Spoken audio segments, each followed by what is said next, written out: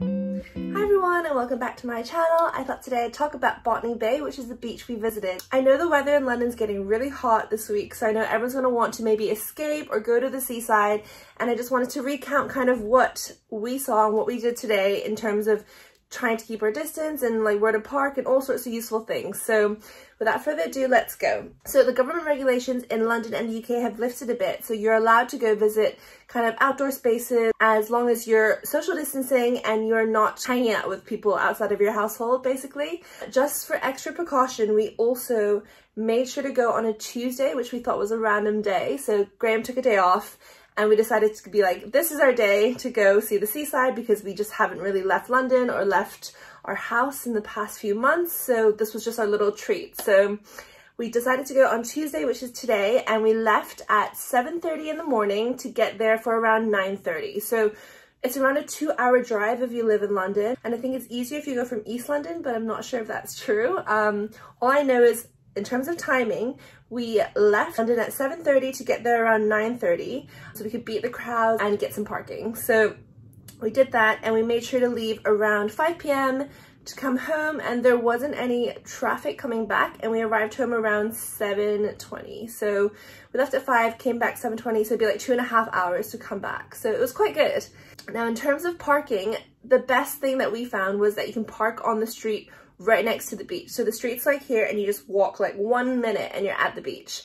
Basically, when we pulled up, there was someone outside our house and we were like, hi, just wanted to know, are we allowed to park here? So we actually spoke to a resident, and it is allowed, and they're happy for you to park there as long as you don't block their driveway. The street is called Botany Road, and obviously just be respectful, like don't block anyone's cars. If you see someone there, ask their permission, be nice. Like, it's just so easy to just, you know, be nice to them so they feel like it's okay if you're there and parked up. It's free to park, there are no yellow lines, and it's a nice long road, so there is a lot of space.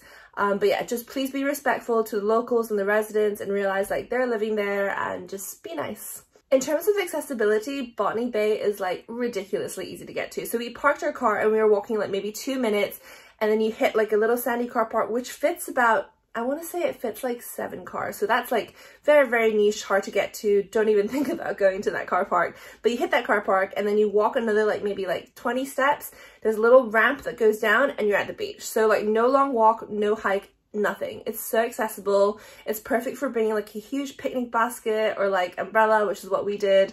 And yeah, it's just easy. And I think that's why this beach is so popular with like families, because it's just easy to get to if you're carrying your babies or whatever, strollers and all that.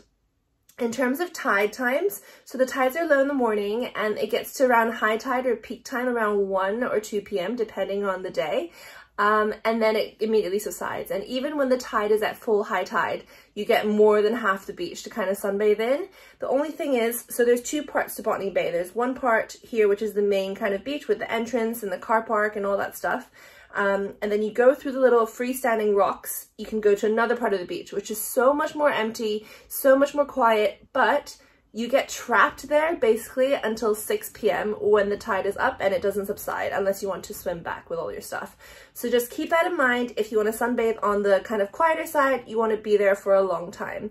Also, I'm not sure if you have access to the bathrooms. And yes, there are bathrooms in Botany Bay, even during current time. So this is filmed on 23rd of June, and I think they just reopened toilets, which is amazing. And obviously for the girls, like everyone queues kind of social distance. It's great. Facilities wise, they have sink and soap and tissue, and it's just great. And there's only 2 stalls, and obviously it's slowly 1 in, 1 out, social distance. Just try your best to maintain safe practice. And if you can, bring your own hand sanitizer, or if you really want, wet wipes to wipe the seat, even if you're hovering, which is what you should do anyways.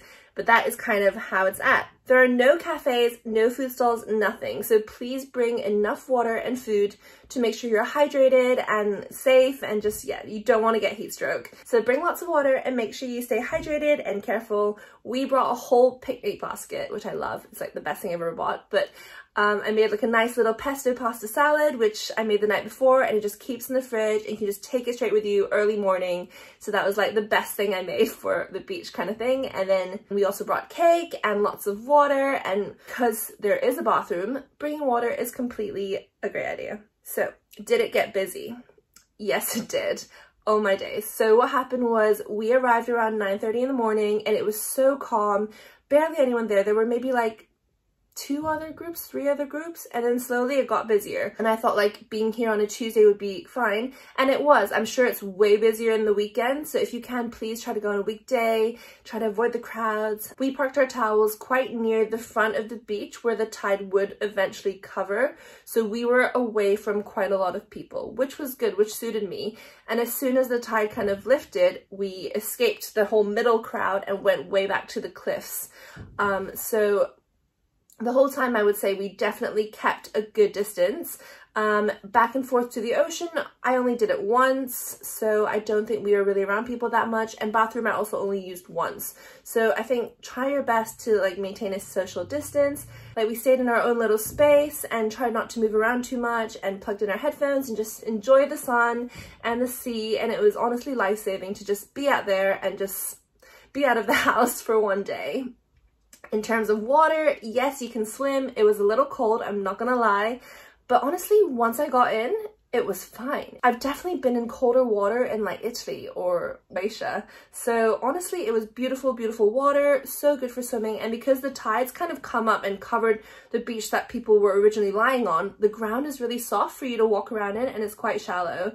So it's just a nice little beach. It's amazing. At the end of the day, if you're looking to escape London just for a little bit, just for some seaside air, obviously do it responsibly. Try to go on off-peak days like we did, try to go early like we did as well, and just be careful, be mindful of everyone, do not leave any trash behind, and just sanitize, be safe, and just enjoy the outdoors. Mental health is just as important as your physical health, so you need to get out and just enjoy yourself, give yourself a little break, as long as you do it responsibly. I hope these tips helped, and if you do go, please let me know. Thank you so much for watching. I hope these tips have helped you if you're going there this week. So yay, take care of yourselves. And if you like this video, please subscribe, comment, and like, and I'll see you guys next time.